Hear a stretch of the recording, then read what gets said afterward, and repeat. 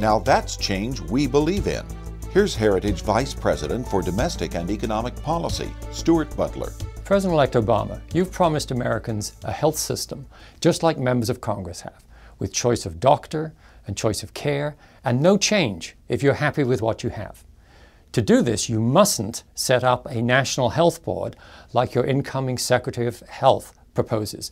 That would mean telling Americans exactly what to have, and if you also set up a public plan, as you proposed, that will mean millions of Americans lose the coverage that they have.